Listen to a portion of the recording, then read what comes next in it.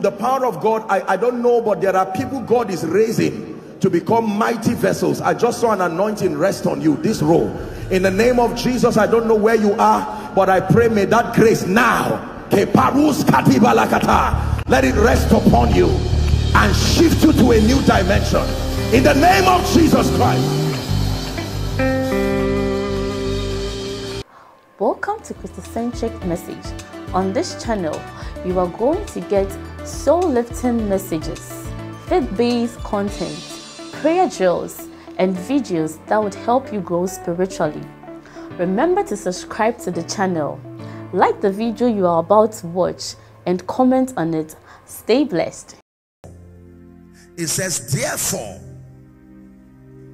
what things soever ye desire, when ye pray.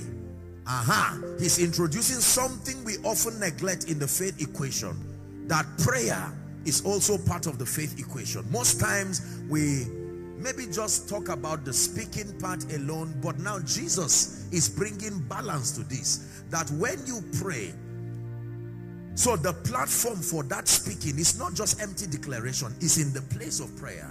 When you pray, that you believe that thou receivest it and thou shalt have it. Now, Jesus introduced two concepts here that many people may just pass: receiving and having. They are not the same.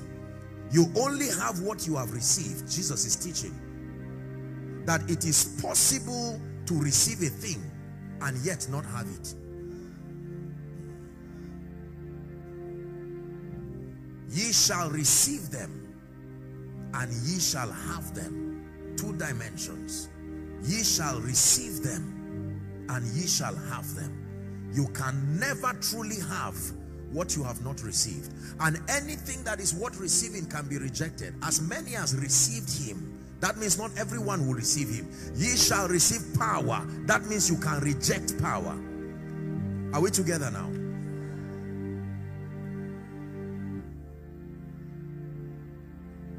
Romans chapter 10 and verse 19, popular scripture among believers. The Bible tries again to give us an idea on how faith works.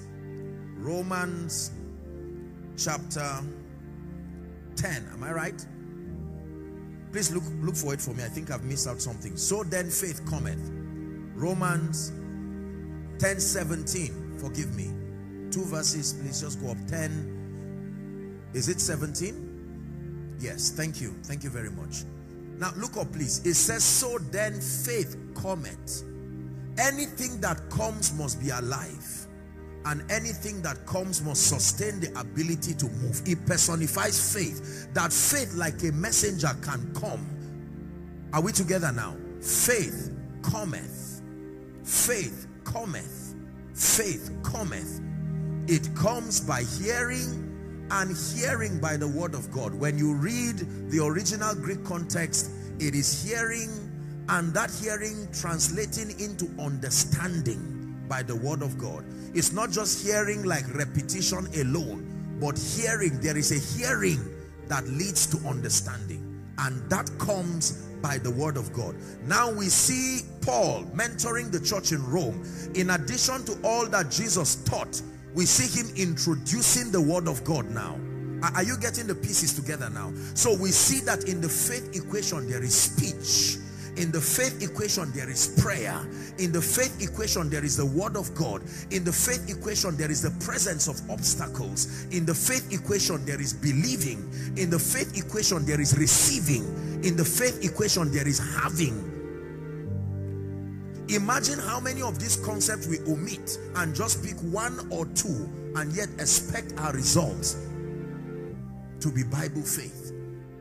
All of these pieces must come together by the Spirit of God. Then we must know how to engage them with understanding. Your heart has a role to play. Your mouth has a role to play. The mountain that stands before you has a role to play. The word of God has a role to play. Prayer has a role to play. You must understand and master how we receive things in the realm of the Spirit, and you must know how to have these things. Faith, the Bible says, it comes by hearing, and even hearing by the word of God.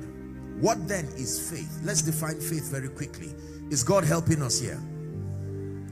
Generally speaking, faith refers to absolute confidence in God. Faith is a measure of our confidence in God. But then it does not stop there. This is just a general definition. Confidence in God. Confidence in the integrity of his person. We call that faith. But let me give you a definition of faith that I consider to be quite instructive.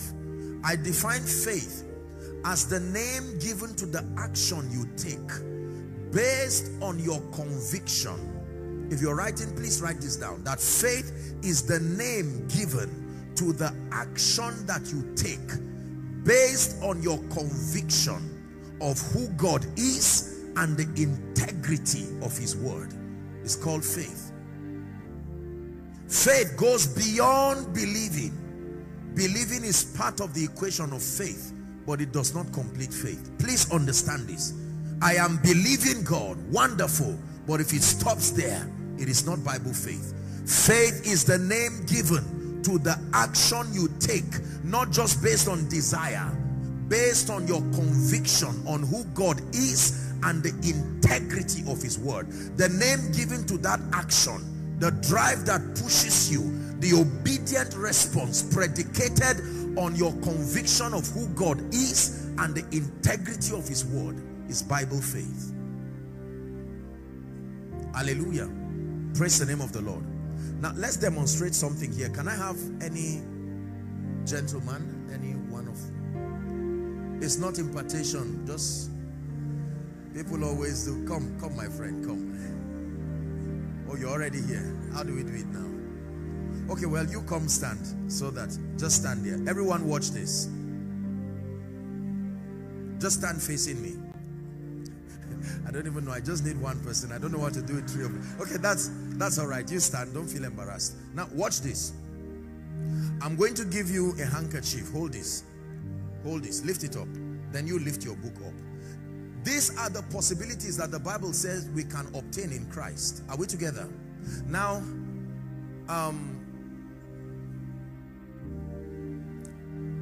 if the Bible says this is what should be your inheritance,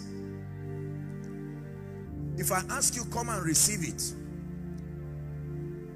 just say you are coming, but don't come. Ready? Keep confessing that you are coming. Come and have this.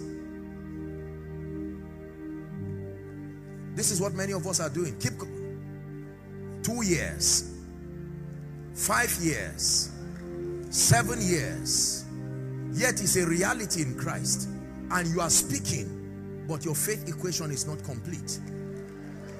Because it's more than, if you did not believe me, you will not even look my direction. So the problem is not your believing. And yet, Mr. Man, while he has been talking for 5 years, you run and come and pick. This is in 2 years. Are you seeing now? This gentleman has been believing God for 5 years. And someone comes from nowhere with childlike faith, knowing what to do, and in 1 year obtains that possibility.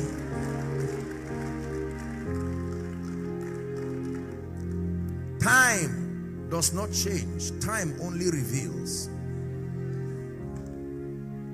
Meaning, if your life must change, if things must turn around in your life, it will be based on your truly understanding God's system of faith and sustaining the grace to engage it accordingly. Are we together now? So this is a possibility. The Bible says it is yours in Christ, but the dynamics of reception, the dynamics of having it and making it manifest in your life here and now, is where I think many well-intentioned believers are stranded and left in limbo. So we have our Bibles full of promises. We have our Bibles full of realities that the Bible says should be part of our lives as far as our earth work is concerned. And then we even go a step further to read them and understand them, and yet Sadly speaking, for many people at the end of our lives, we are not able to do a very effective inventory of all these things. We cannot truly say that much of these spiritual realities have found expression in our lives. The average believer sadly may go to his grave with hardly anything at all. Most of the things that happen to us that we call and we believe came by faith only happened by the law of time and chance. Because there is a law called the law of time and chance. Even a dead clock is right twice in a day. If you remove the battery from a clock, it will still be right 2 times in a day. So there are many results that are not by actively engaging faith. Some of them just happen as a result of the law of time and chance, because the Bible says it happens to them all. My intention in this conference is to stand in partnership with the Holy Spirit, your man of God, alongside all the ministers that come to teach here, to help bring to our lives the grace to produce intentional results. Not results you cannot explain. No. You know, sometimes we hide behind confusion and just say, God be glorified. As though, God, I don't know anything about this. We are not very honest. If you are, the Bible says, he that strives for mastery is not crowned except he strives lawfully. You can know how a result came about. How else will you teach people if you do not know? Ultimately, we give glory to God, but you can know how the anointing came to your life. You can know how favor came to your life. You can know how expansion came to your business. It is not a wise spiritual adventure to allow the law of time and chance define your realities.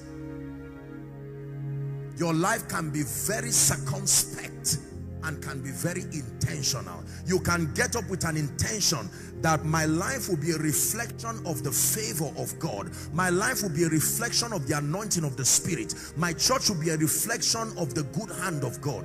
Are we together now? And then engage accordingly the principles that make for that result. In the end, Christ will be glorified. But you will have, you see, the beautiful thing about results is not what you really obtain. It's the knowledge of how to repeat it again. If you lack the ability to replenish, that is one of the greatest faculty as far as sustainability is concerned. Being fruitful can happen by relationships, but replenishing happens through knowledge and mastery. The ability to replenish is the secret for sustaining anything. Replenish, do it again, prosper again, build the church again, reproduce the result again. Is God speaking to us? Every time you do not gain results by mastery, you will be afraid of your results, because somehow you suspect that if that door closes, you will never be able to produce it again. So Jesus spent time teaching the disciples. They were interested in just having power, and he said, gentlemen, no, power is predicated on many things. Let me teach you. He sent them, they came back rejoicing, and they would almost not listen to the lecture again until they encountered certain casualties they could not deal with. And he said, sit down, we still have a lot to learn. But when they were done and the Holy Ghost came on them, from city to city, same result. Region to region, same result. Regardless who was the apostle in charge, the results were consistent. In the name of Jesus, I pray that in this conference, the realm of ignorance and shadow boxing and trying and hoping, may it go far from our lives. In the name of Jesus Christ. Listen to me, that after tonight, you can get up and give yourself a time and say, by August, I should be at this level, spiritually, financially. And it's not pride. Your confidence is based on the predictability of God's systems. Do you believe what I'm sharing with you? The just shall live by this understanding, that the outcome of your life is not just dependent on the love of God, it's dependent on your knowledge. Both Lazarus and Father Abraham eventually made it to heaven, but the condition with which they left is where the problem is. Herein is my Father glorified. John 15 and verse 8. When ye bear much fruit, you prove that I mentored you when you produce results.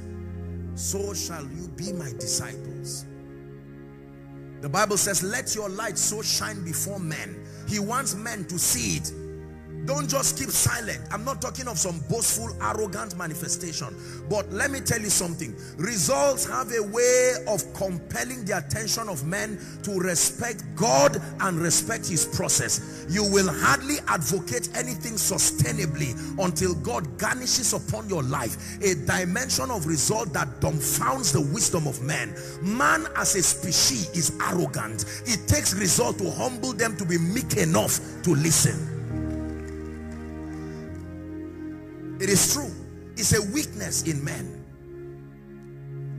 For as long as your life does not command a threshold level of sustainable results, it is going to be difficult to advocate spiritual realities, no matter how true it is. As a man of God, as a business person, as a career person, there is a dimension of God's investment upon your life that he seeks for the world to see. That way, they will pay attention. Come see a man who has told me, not a man who wasted my time. Nobody comes to see a man who wastes their time. Come see a man. One woman, when a madman was healed in Gadara, that one testimony was equivalent to the salvation of 10 cities.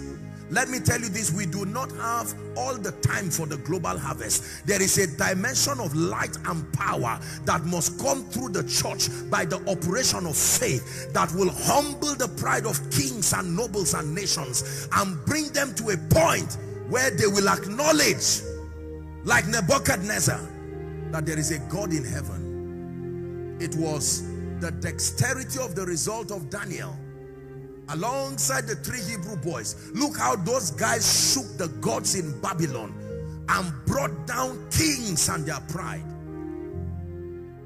The reason why it is difficult for people to see the light and the power and the glory of God upon our lives is that while we advocate very boastfully, our results show that we are still at a level of amateurism and infancy. Conferences like this was designed to step us up into levels of mastery where you can live, you can open this door knowing that my life will truly change. Hallelujah. The times that we live in are not times for loyalty over nothing. People will want to taste and see that the Lord is good. The goodness of God can be tasted. The reality of his power can be tasted.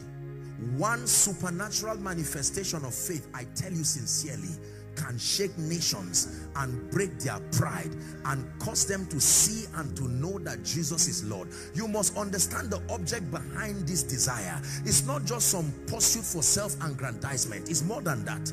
In as much as we benefit and the quality of our lives improve as we engage faith, the ultimate goal is to coordinate this faith force towards kingdom come. It's not just about houses and cars and prosperity alone. In as much as those things pass through us and we become benefactors of it, believe me that this whole teaching ultimately is so that the global harvest, nations in one day can come to the fruit of the cross. It will not happen by the strategy we are currently working in. It's too slow. There's too much argument about the potency of the faith life that we so propose. We need a superior strategy, and only faith becomes that victory that overcomes. The victory that overcomes. The victory that overcomes limitation in church growth. The victory that overcomes circles of witchcraft and circles of demonic oppressions over families. The victory that overcomes. The victory that overcomes powerlessness.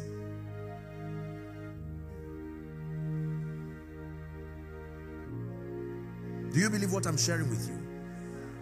I know that there are ministers of the gospel here. Respectfully speaking, we are in times and seasons where without a superior dimension of the manifestation of faith, one day we are going to have empty pews, believe me, because there is such a display of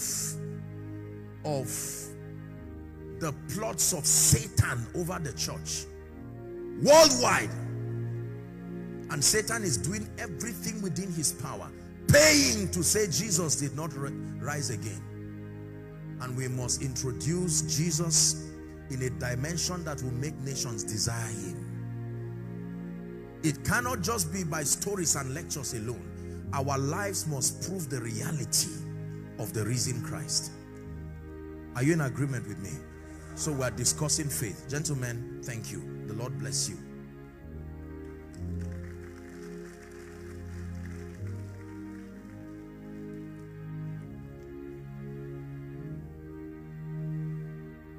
So faith is the victory, the Bible says.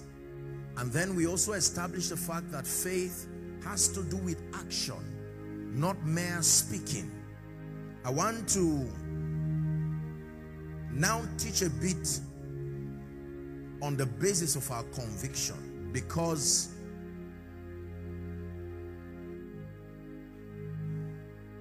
if you have faith in fear or you have faith in Satan, it will not produce. Faith must be in Jesus Christ and his ability. Every day we have faith in something. Fear is having faith in the object that causes you the fear. For instance, are we together now? We need to understand the dynamics of Bible faith. Bible faith is based on two qualities of God. There are two qualities of God that produce Bible faith in the believer. Number one, very quickly, is his integrity. Numbers chapter 23 and verse 49.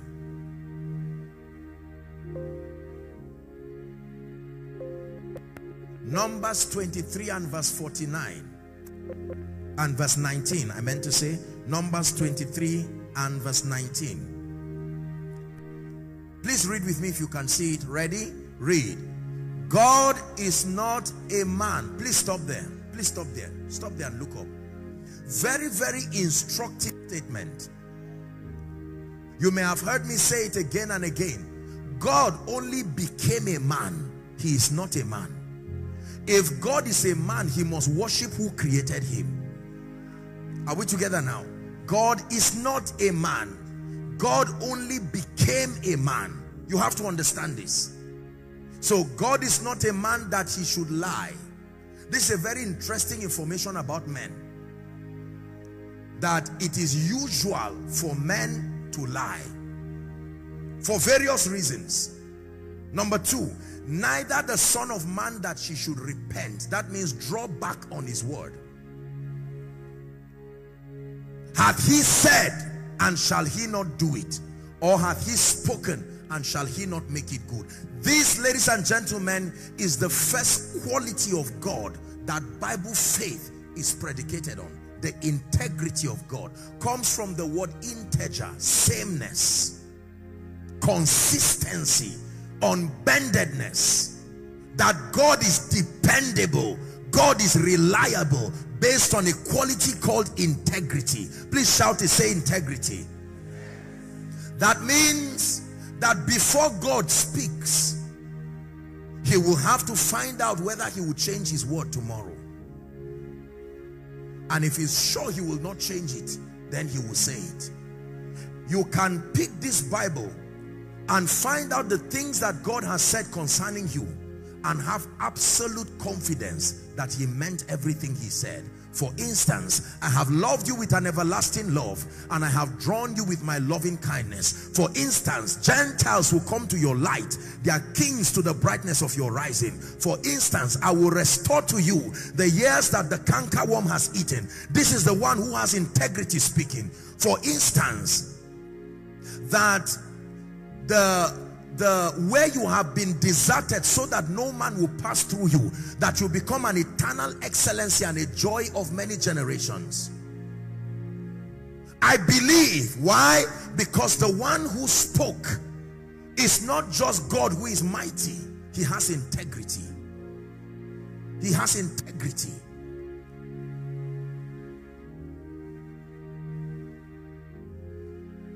The scripture we read earlier on, he said, and the Lord visited Sarah.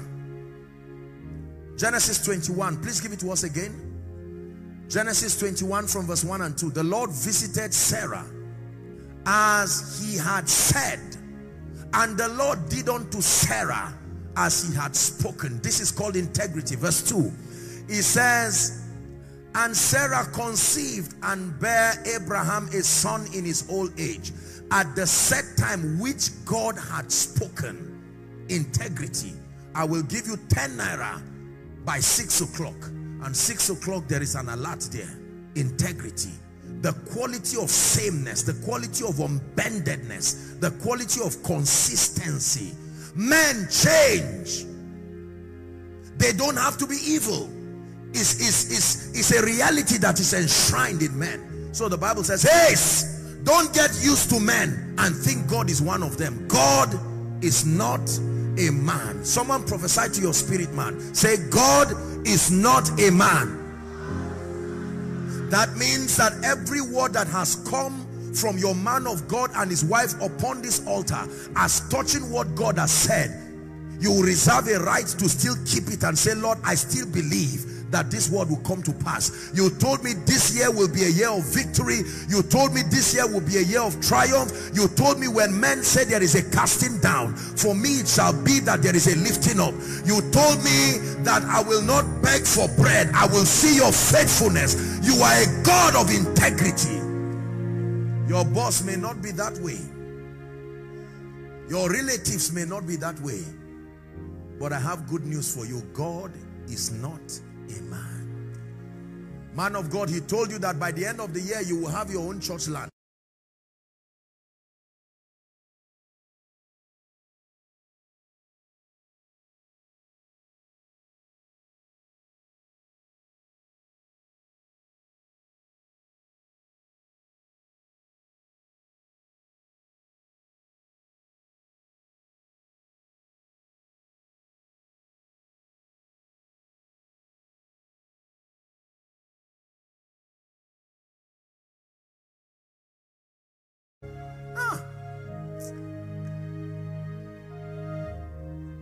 Please find a way of shaking away on. Never trust a man if you think he plays you or he does not like. God is not, respectfully speaking, he's not some politician who gives you some manifesto today and then changes. No. He is so obsessed with you knowing his integrity that he archived his track record in a book and says, study. Go through dispensations. I spoke to kings. I spoke to nations. I spoke to men in the presence of their enemies. I spoke to men in the presence of their obstacles.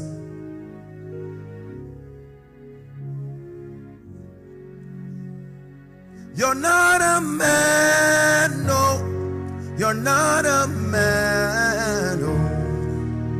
You're the God who opens doors no man can shut.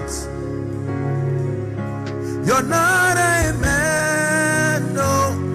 You're not a man, no. You're the God of everything, no one like you. Listen to me. Let me bring a word of comfort to someone. I don't care what is before you now. If my Father has told you something, it always does not look like it until it becomes it. No one like you, Jesus. No one like you. No one like you. They say no one like you. No one like you, Father. No one like you, my son. You're the God of everything. I think it was the last time that I was here when the man of God took me around this massive facility and began to tell me the stories of the wonder-working power of God. You are not sitting inside a building. You are sitting on a reality that was birthed through faith. As I traveled from Lagos coming down, I looked at all the buildings, I looked at all the structures, and I said, my God, once upon a time, these places were not there. Somebody was in his room with God, and God said, I would do something. And they said, Lord, I don't know what you are saying, but I believe you.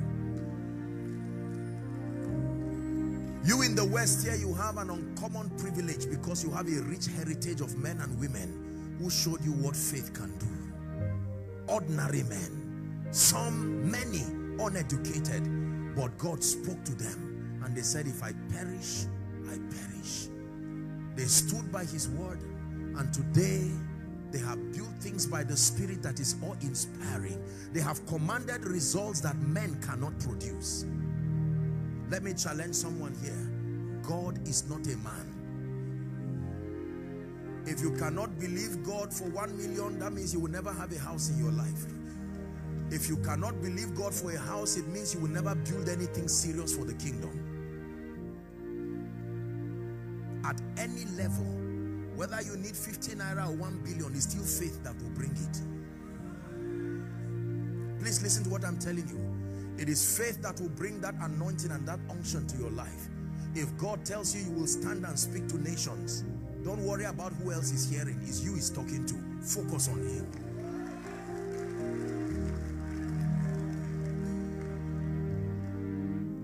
I believe God. I've lost the ability to disbelieve him. I will die believing God. My life is a testimony that when you take God seriously and you believe him, he will surprise you. First to yourself and then to everyone. Everybody say integrity. When God speaks to us, we must believe. This is one of the reasons why we have to spend time meditating. Let me tell you this. Please look up. Am I wasting your time? You see, one of the reasons why we study scripture is not just for theological enlightenment alone. We study scripture because we are immersing ourselves into a belief system. Are we together now? The scripture has its way of thinking. And when you soak yourself reading through stories, through parables, something begins to happen to the way you view life. You are immersing yourself into stories, principles that make you think like God. Philippians chapter 2 and verse 5 says, let this mind be in you. You are not going to be open to scripture for 5-10 minutes and truly believe you will have the mind of Christ. No. How many of you have seen children who watch cartoons or read all kinds of things, and while they are watching it, you will think they are sleepy, until later on they start repeating what you just heard. Even though their eyes were closing, it was entering their minds.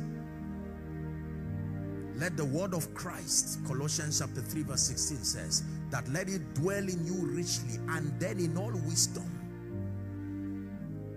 The word of Christ. The advocacy to be serious with the word of God is not just to make us feel Christians. It's not just to erode away the guilt of looking unspiritual. It's more than that. The Bible is the most concise manual that helps a man to be immersed into the mind of Christ. Here and there are good Christian books that are extracts from the word of God. But I tell you this, soak yourself in this scripture. Read and let it do something to your mind. Listen to it and you will marvel and wonder at the way your ability to view life and to analyze things now begins to look as though you were living in Bible times, because you have immersed yourself. It is difficult to believe God if you only find scriptures that help to solve problems and stop there.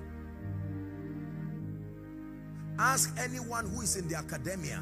They tell you that one of the ways that they gain mastery and master their field and their art so much is by exposing themselves to all the materials that are around that body of knowledge. They are so immersed in it, it becomes part of their life. Are we blessed? Integrity. Let's talk about the next quality. Two qualities of God that our faith is built upon. One, his integrity. Number two, his ability. His ability. Mighty God. His ability.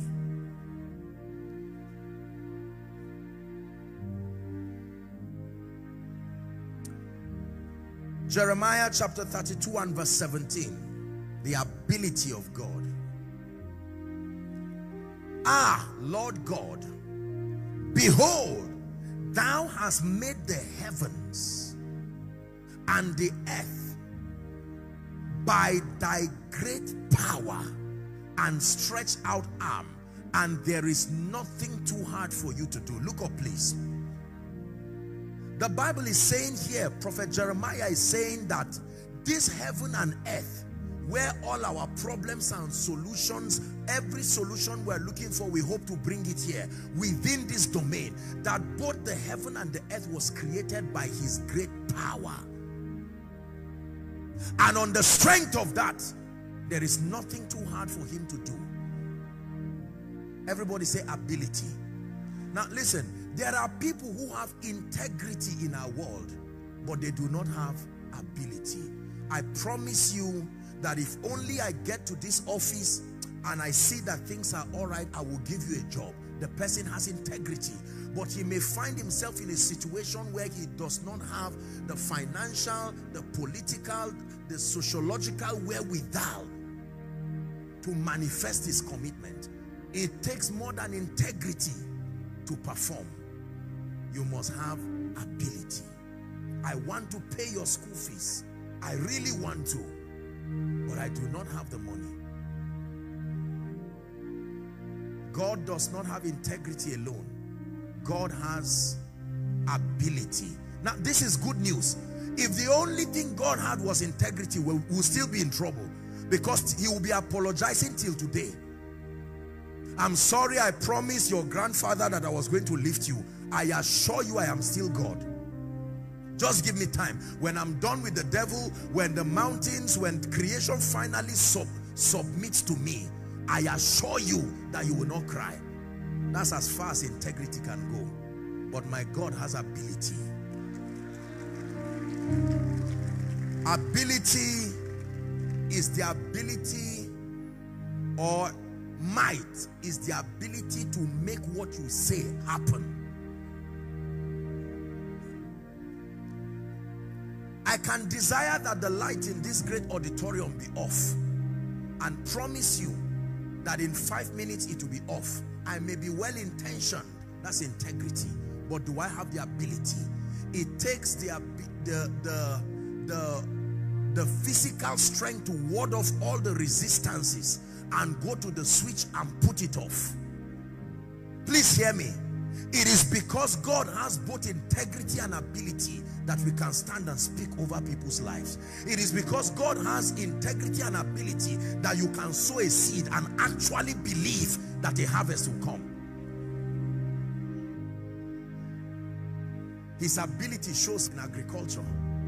There is no year, provided rain and the conditions are there, when you plant, his ability is still at work in the earth. After more than thousands of years, the earth still obeys him, the God of ability. So when God says, I will lift you, don't look at his integrity alone, look at his ability. Before God speaks, he checks whether he has the power to make it happen.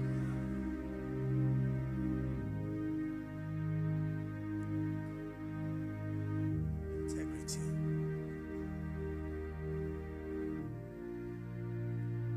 Second Peter chapter 1 from verse 2 and 4. We'll find somewhere to pray. Second Peter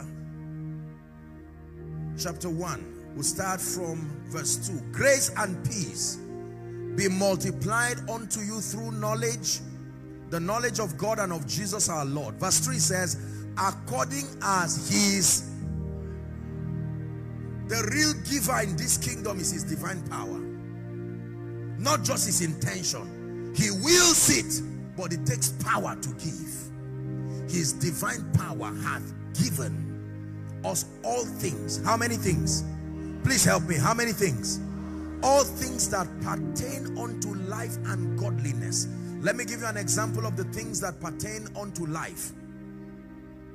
School fees, house, all of the needs that we have, those are things that pertain to life. The Bible says his divine power can give it. The things that pertain unto godliness, the richness of your fellowship, your spiritual growth, your sense of fulfillment, your walk with God, whether it is a matter of life or godliness, his divine power sustains the ability to cover all areas.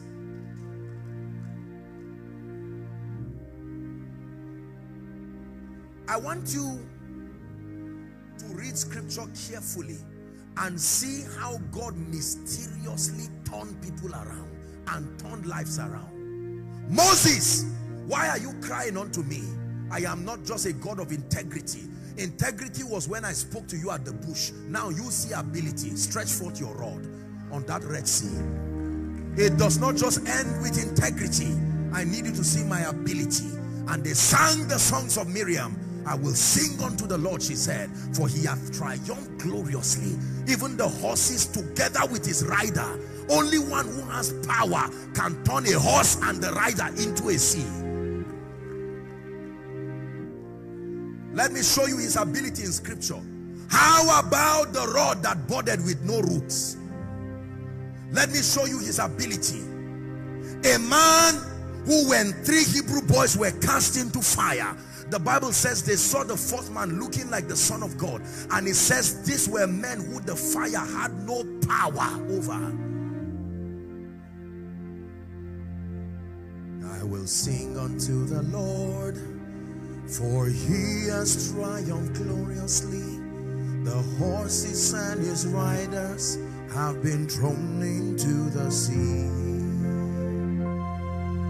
I sing unto the Lord, for he has triumphed gloriously.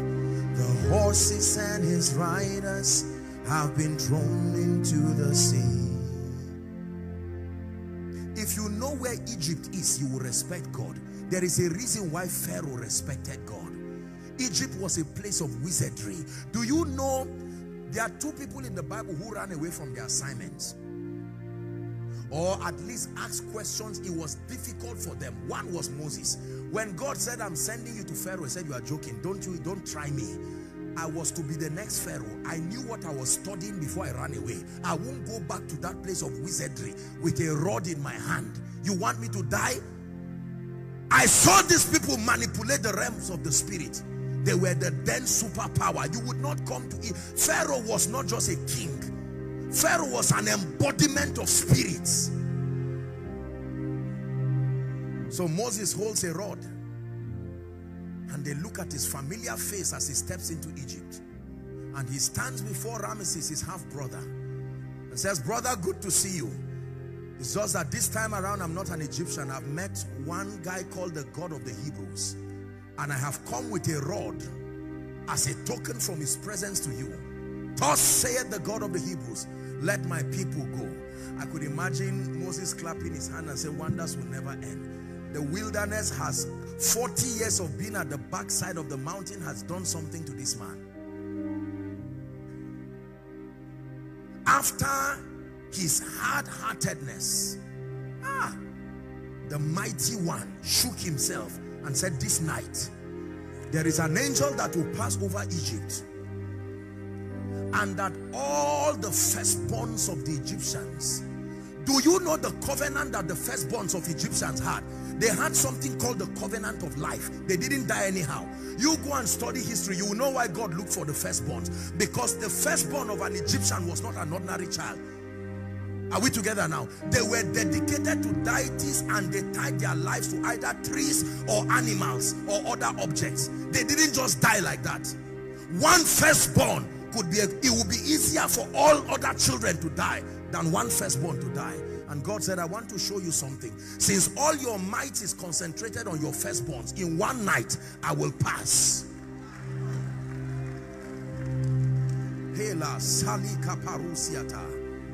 Oh, that is the God you are still asking, will rent really come? That's the same God you are asking, will you really lift my child? That's the same God you are asking.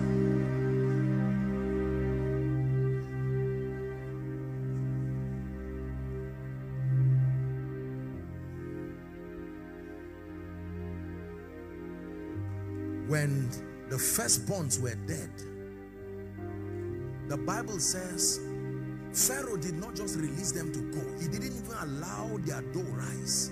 He gave them gold and he said, go. When they left, he sat down in empty Egypt and said, what have I done? He said, pursue them. What a hard man. Haven't seen this kind of thing. You should mind your business and say, Lord, let me just be repenting while these people carry their trouble and go. Give me other slaves that will help me build Egypt. He said, no way, I'm going back. That's to tell you how stubborn Satan is. You need power, oh. Just because he left you yesterday does not mean he will leave you forever. He left Jesus for a moment, your Bible says. The next time he would come back, he didn't come to him directly. He came through Peter and then through Judas. Say unto God, Psalm 66 verse 3, how terrible art thou in your ways. It says, through the greatness of thy power shall thy enemies submit themselves to thee. Hallelujah. The Bible says one time the city of Jericho was shut within and without. It said none came in and none came out. Let me speak to someone. I don't know what belongs to you that has been shut and nothing. What sort of a place is that? Listen, everything God created gives and receives. What kind of a place is shut? Nothing goes out, nothing comes in. I stand by the God of heaven and I speak over someone in the name that is above all names. Everything shutting your blessings, your lifting, your rising, I scatter that wall right now. None came in, none went out. Let me tell you this, Jericho was an altar because they didn't carry anything there. They were not really interested in possessing the land. They crumbled it, picked a few things, picked Rahab and left.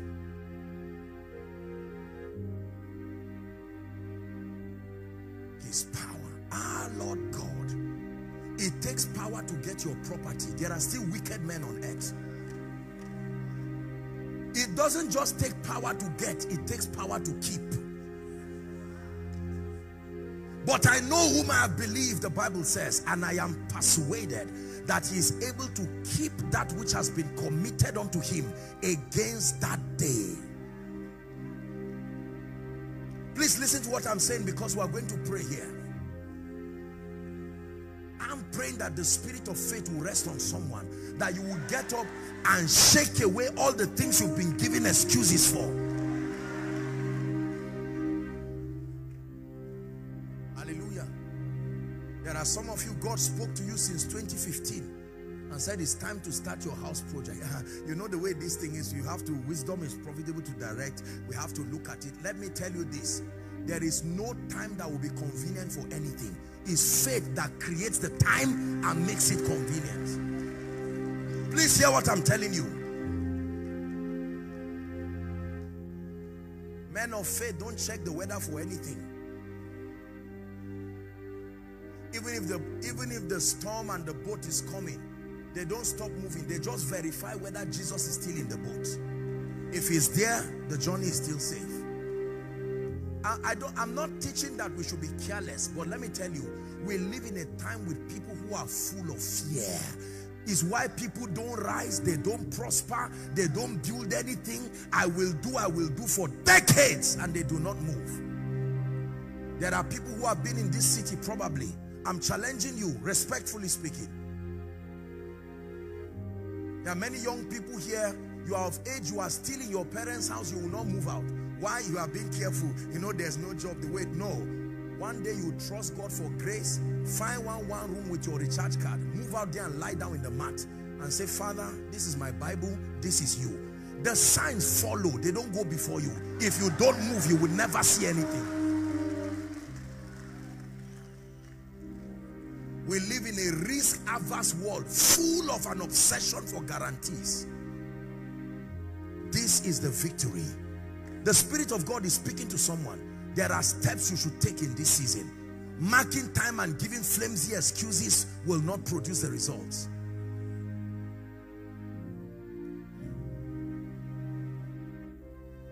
Hallelujah.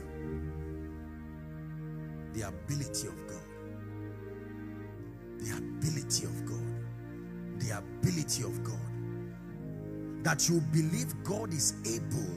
Please find a way of believing. What is school fees? I'm not a stupid person talking to you. Believe me, I understand from a human standpoint, things can be challenging. Things can push your faith.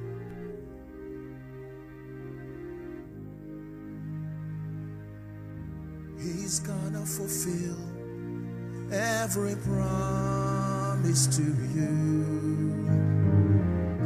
Don't give up on God.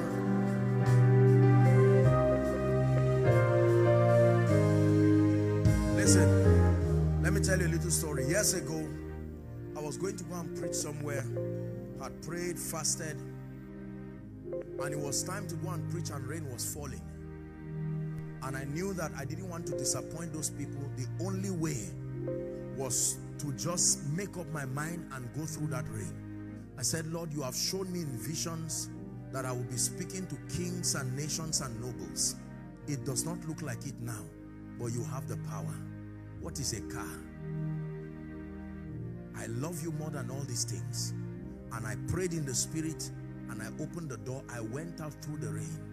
While the rain was falling on me, I was declaring with joy as I left, in the name of Jesus, one day nations will celebrate His grace. Even while today you are now clapping, but it took faith.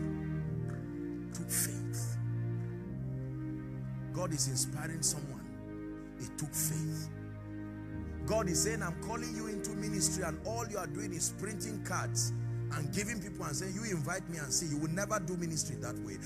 Life will be hard if you follow it that way, and you will suffer and be angry at those succeeding. Take a step of faith. 2 hours, 3 hours every day. Lock yourself in a room. You are building capacity. It is faith. You are taking an action based on what God has said. The ability of God. Listen, I want to do something to your mind now before we pray. You have to trust God. God is able. The Bible says, now unto Him, Ephesians 3:20, now unto Him. Who is the Him? God, who is able to do exceeding abundantly, far above all that we ask or think. Far above all that we ask or think. If God says, I will lift you, this city has enough blessings for your lifting. If God says, I will prosper you, if He says, I will anoint you, believe Him. If I stop here and we pray, that's fine. But listen to me. If all you do is just hope, one day it go better, is a very sociologically comforting statement, but is demonic and destructive. Joshua chapter 1 and verse 8. This book of the law, it says, shall not depart from out of thy mouth. It says, thou shalt meditate therein day and night, that thou mayest observe to do, not just to say, to do not some, all that I command you this day. Then and only then shall you make your way prosperous, and you shall have good success. God has integrity, but He also has ability. Behold, I give you authority over snakes, scorpions. Do you not know that there are all kinds of demonic arsenals scheduled to see that your life never rises to the place of prophecy? Please don't downplay what I just said. The average African family is not aware of the onslaughts of darkness orchestrated by hell to see that you never become what God has destined. It takes power to subdue darkness. It takes power to do what your grandfather tried doing and died in the process. What your own father tried to do and did not do. Now you come up in the name of the Lord. I'm a faithful member of Victory Life Bible Church, and in the name of Jesus I'm rising. It takes power. Power. Ah, Lord God, thou hast made the heavens and the earth, and that by thy great power. I have indoctrinated myself. I have brought myself to a point where I have been, I don't know what to call it. The Holy Ghost has done something to me. The reality of the power of God is a reality that will never fade out of my mind again. There is nothing I cannot believe God for. Believe me when I say this. The only resistance in my life is the voice of God and process. That's it. That's the only thing that has the power to limit me in life. The voice of God and process. Many things that you have allowed to subdue you. It's time in this conference to get angry and say, Lord, I apologize, I have limited you. There are families here that have to hold their hands and say, Lord, we repent. I don't know what suddenly happened to us, that in one day God gave men cities. In one day God, look, the Bible says that David stood before Goliath.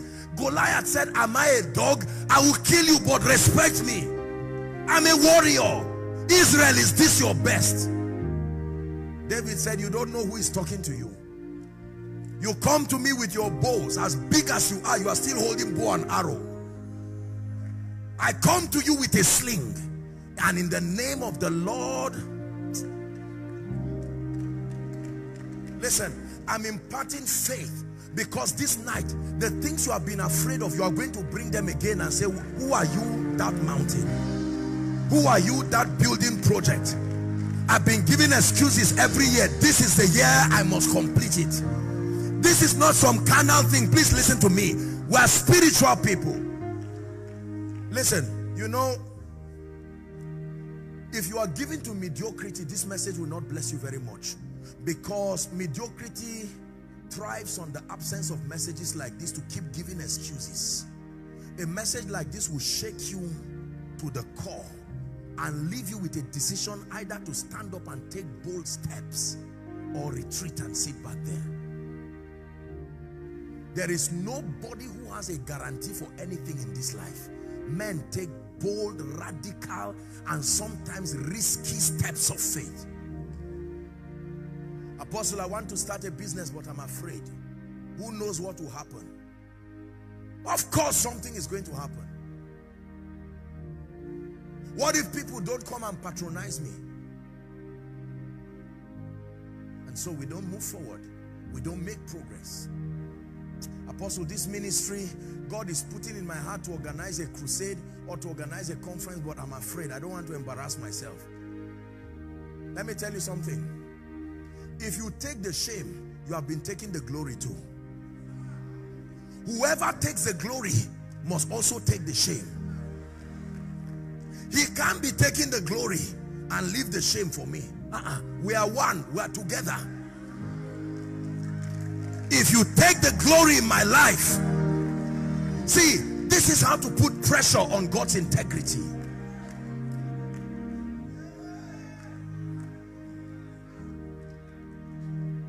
You stand before a sick body. Let me tell you this. If you will ever raise the dead, your first assignment is to stand before one. You are never going to truly raise the dead by proxy. One day, you will have to summon the courage to look at someone with all these things in the nose and say, today. You know how many mortuaries have been locked in? Me. To pray for the dead. When you hear some of the things God is doing, it did not start today. Sir, they've taken me inside mortuary and they closed me so that the people, the administrators will not quarrel the people.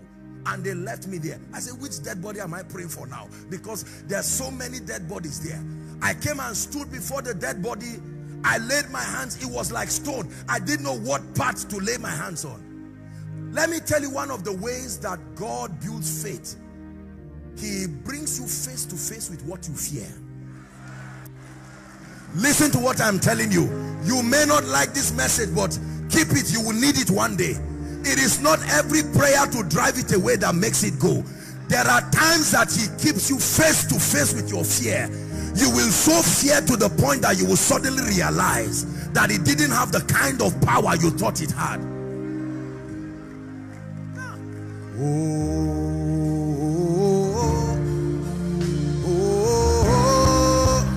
He's able.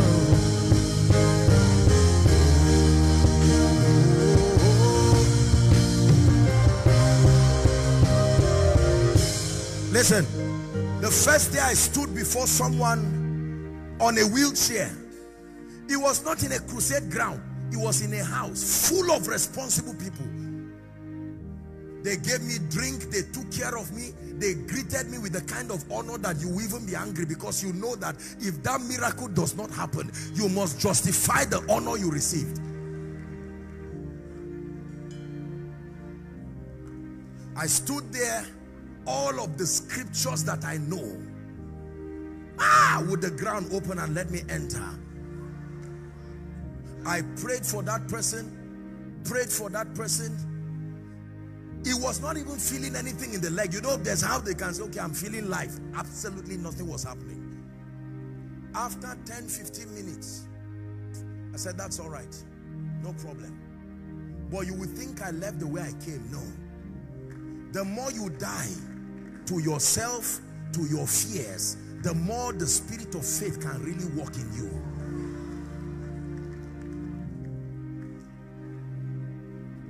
Back to that mortuary story.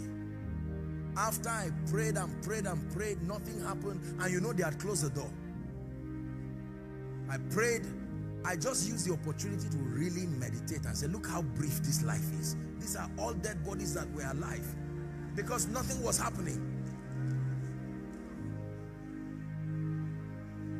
So today, when you hear stories, whether it is of raising the dead or raising people from wheelchairs, it did not happen overnight. Let me tell you the truth. No matter how much a man of faith you are, you will still go through the school of faith. It will be full of a lot of disappointments, but fail as you make progress. Move as you make progress. One day you will gain such power and dexterity.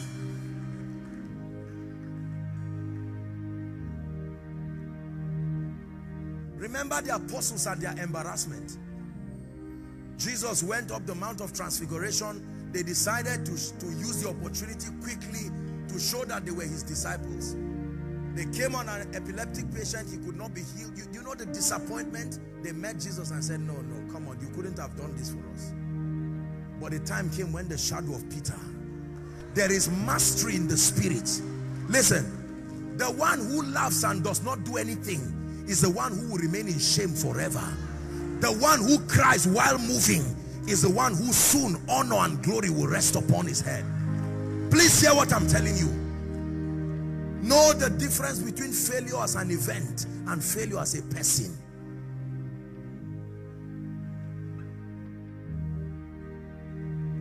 God called you to be a prophet.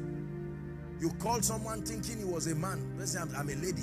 That's number one. You are already out of it. That level of prophetic error requires you to go for a retreat. Oh, I'm seeing 5 people in your family. I'm the only child of my father. And you are standing there feeling stupid. Yet, genuinely, the call of a prophet is on you. Don't worry about the error. You made the mistake. Be proud of it. See, your scar that is a symbol of shame will become your symbol of honor tomorrow. When you get to heaven, you don't need to ask who among you is Jesus. Just find who has the scar. That is Jesus. The 24 elders do not have it. Just find the person who has a scar by his side. What you are ashamed of today will become the basis of your honor tomorrow. When it has to do with faith, pragmatically speaking, let me be honest with you. In the name of honesty, you may not get results overnight in one day. There is something about the development of the human spirit and its response to the word of God. You just keep moving. As far as God spoke it, you will make mistakes. Don't worry. The school of faith is powerful. It will give you everything you lost while learning.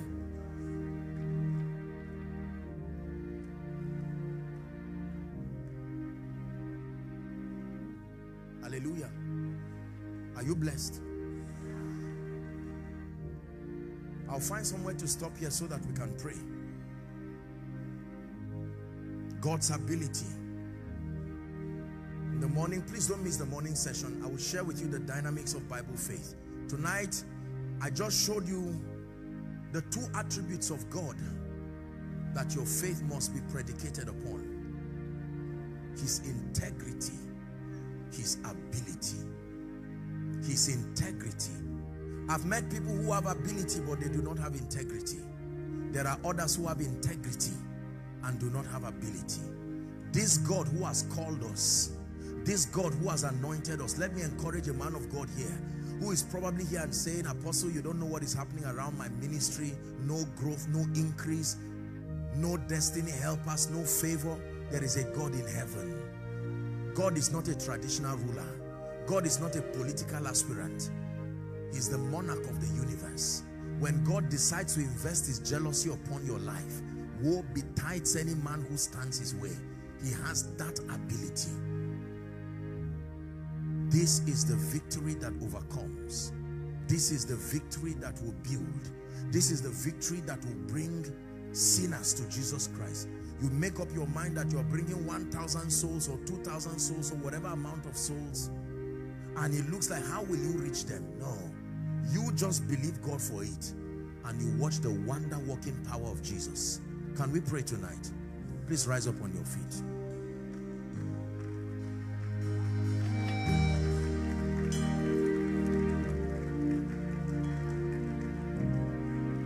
Just 2 prayer points and we're done. I'd like you to passionately cry. Cry unto the God of the heavens. Cry unto the God of the Bible and say, Father, help my unbelief. Help my unbelief. Something about my not recognizing you are a God of integrity. Something about my not recognizing you are all powerful is limiting me in life, and my life is unable to speak the praises of Jesus. But tonight I have heard your word. Lift your voice and pray.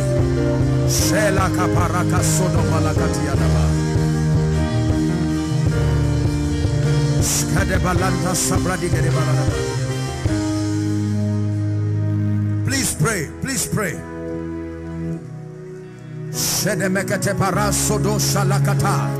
You call the conference the verdict.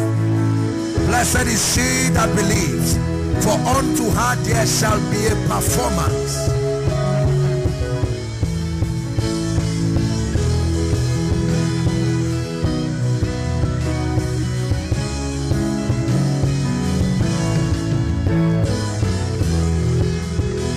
Help my unbelief.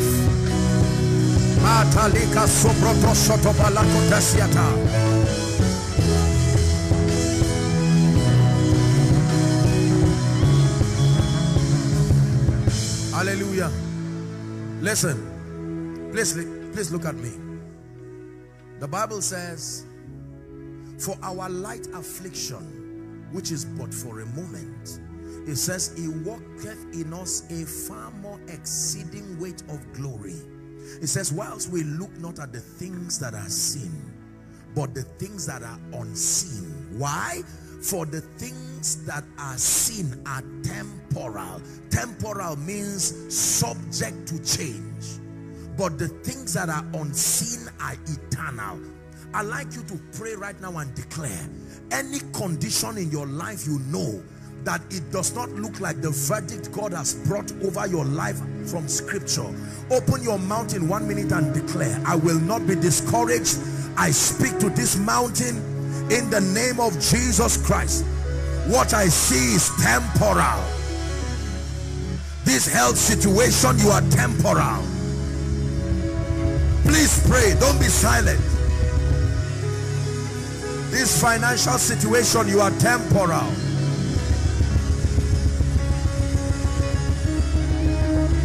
This marital situation, you are temporal. This ministry situation, you are temporal.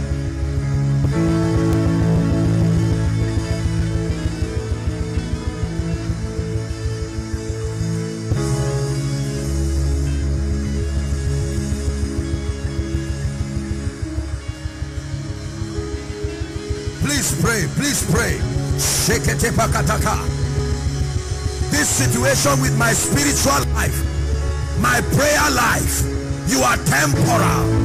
My word study life, oh, you must change, you must change, you must change by the power of faith.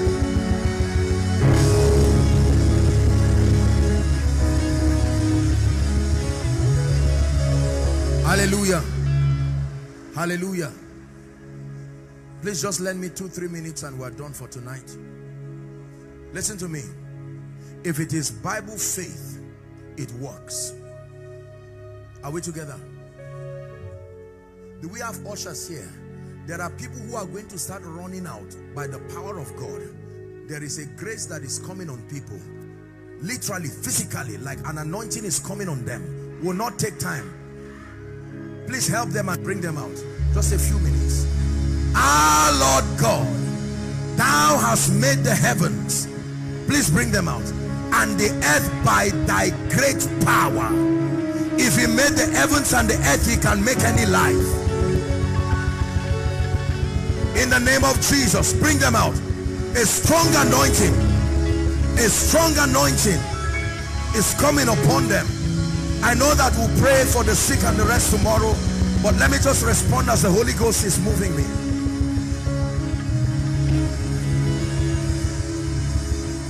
Hallelujah.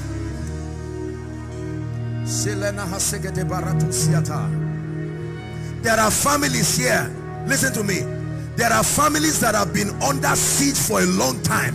Nobody rises beyond the level.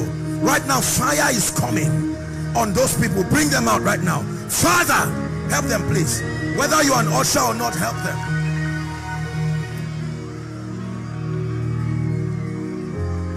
In the name of Jesus, whether you are an usher or not, please help them. Anyone under the anointing close to you, just bring them out. Our Lord God, thou hast made the heavens and the earth by thy great power.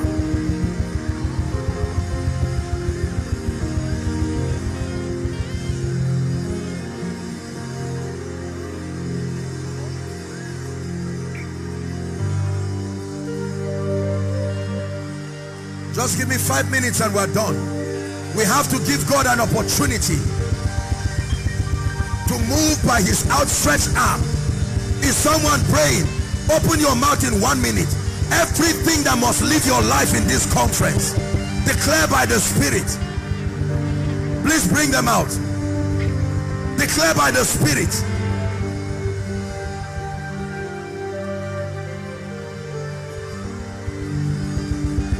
No shadow you will light up, mountain you won't climb up, coming after me. No wall you won't kick down, lie you won't tear down, coming after me. There's no shadow you will light up, mountain you won't climb up, coming after me. No wall you won't kick down, lie you won't tear down.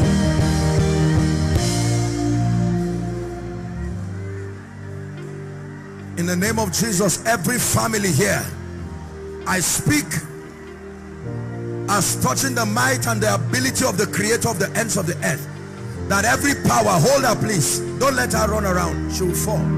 I declare by the Spirit of God, every power that will not let you go this night, by the God of heaven, I declare it broken right now. Broken right now. Broken right now.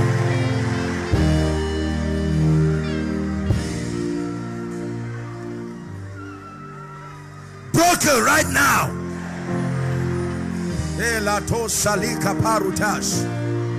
We're almost done.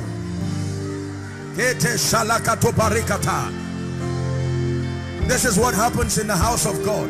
It's time for people's destinies to move forward. Hear me. Whatever has tied your feet so that you will not make progress. Zakatoske, Ebre Talisenash, Ebre Keteketeketa, Pratos Sodobariata, Ebraskati Saleriata, Ebre Katos Kotobakota, Saleregetebakata. In the name of Jesus, we set it on fire. We set it on fire. We set it on fire. We set it on fire.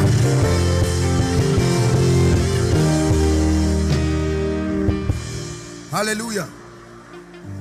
Who is Balogun? Balogun. I'm hearing the name Balogun.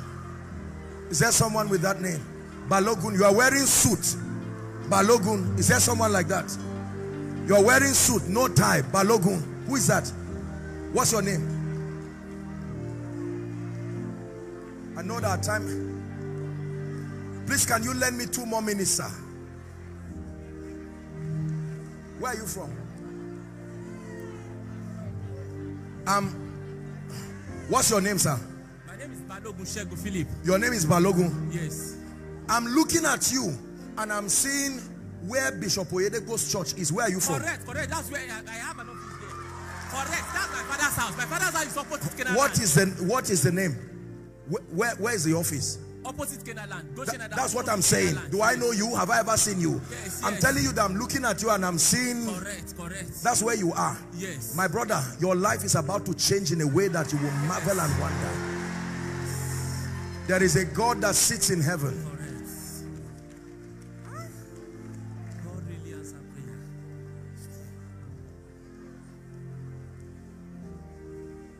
Please, whatever you would do, please hear me.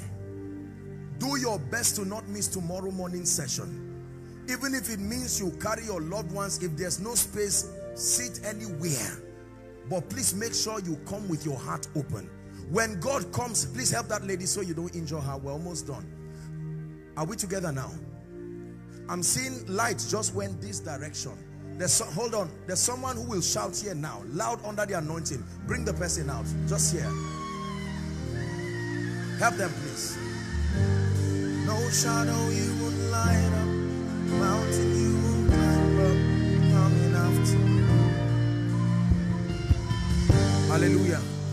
So, sir, I want to pray for you. What do you do?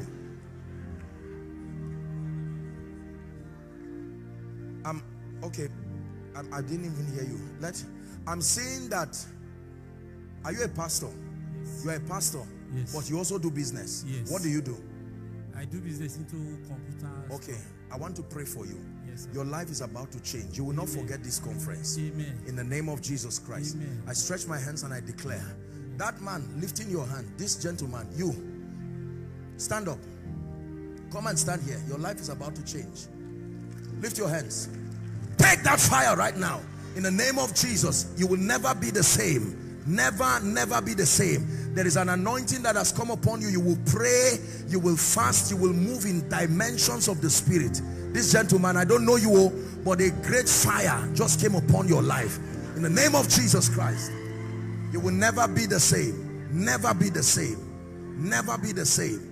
In the name of Jesus Christ. Who is Jennifer? Jennifer.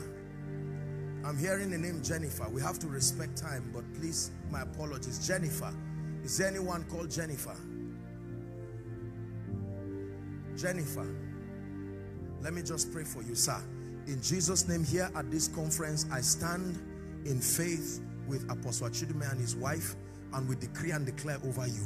Let things turn around right now in a way that will surprise you. In Jesus' name. What's your name, my dear? From where? From? State of Origin. Yes. Delta. Delta. Can I pray for you? In the name of Jesus, the plague of witchcraft. I'm stretching my hands on you and I'm seeing the light touching that other lady, the one at your back. Isn't it a mystery? I'm stretching my hands, but what I'm seeing in the realm of the spirit is touching that lady. My dear, look at me. Fire is coming upon your life for you and your family. The month of May is a strange month of lifting for your family. This is what I'm seeing by the Spirit. I declare it so. Let it be. And for you, my dear, I break the hand of witchcraft and every orchestration. The Bible declares blotting out every handwriting and every ordinance, it says, that spoke against us, that he nailed it to his cross. We enforce this verdict that the cross speaks over your life and your family. And I use this as a point of contact to pray. Everything that should have entered your hand and for whatever reason has been delayed by the works of darkness, I stand tonight in the name of Jesus. Some of you, between now and tomorrow morning, you will return with very strange testimonies.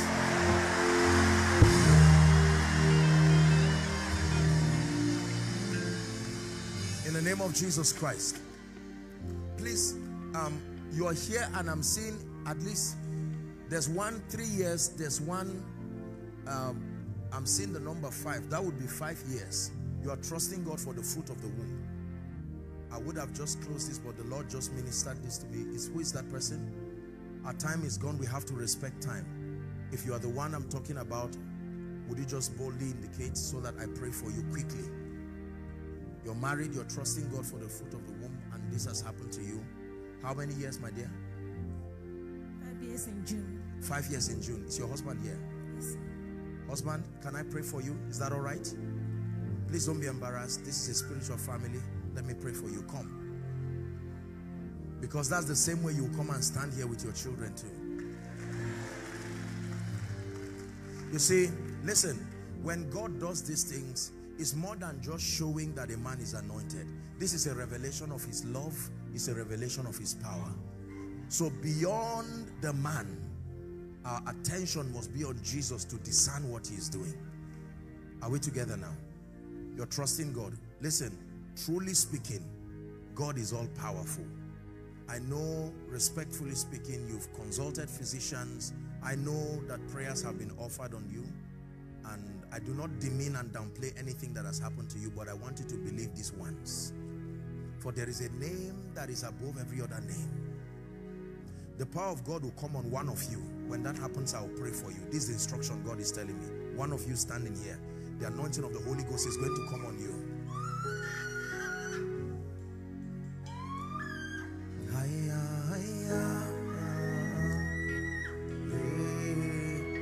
In the name of Jesus, everything that is stopping your fruitfulness, I don't care the medical situation, in the name that is above all names, in the name of Jesus, I come with the rod of a higher priesthood. I declare womb open now. In the name of Jesus Christ. For all of you trusting God, the children God will give you will be more than just bodies. God will give you nations. In the name of Jesus Christ. You have believed it and we declare it. I stand in faith again with the man of God and his wife, and we declare, according to the time of life, return with your miracle. And for all of you who are out here by the anointing, I declare, you return back with strange testimonies. And every power that will not let you go, I speak by the Spirit. Right now, judgment comes upon them. In the name of Jesus Christ. For every one of you who has been here connecting, may the spirit of faith rest upon you. Grace to believe God unusually. And in the name of Jesus Christ, I declare, your faith in the Son of God, your faith in the Word of God will translate to supernatural results. In the mighty name of Jesus Christ. Give Jesus a big hand of praise. Dearly beloved, I hope you were blessed by this message. Do not keep the video to yourself. Share to as many as you can to help them bless. Check our homepage for more of our messages. Subscribe to the channel, comment on it, like it. See you on our next video. Bye. Pray, pray, pray for your destiny.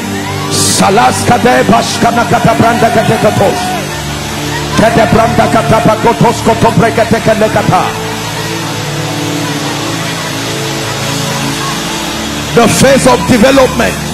Lord, grant me the discipline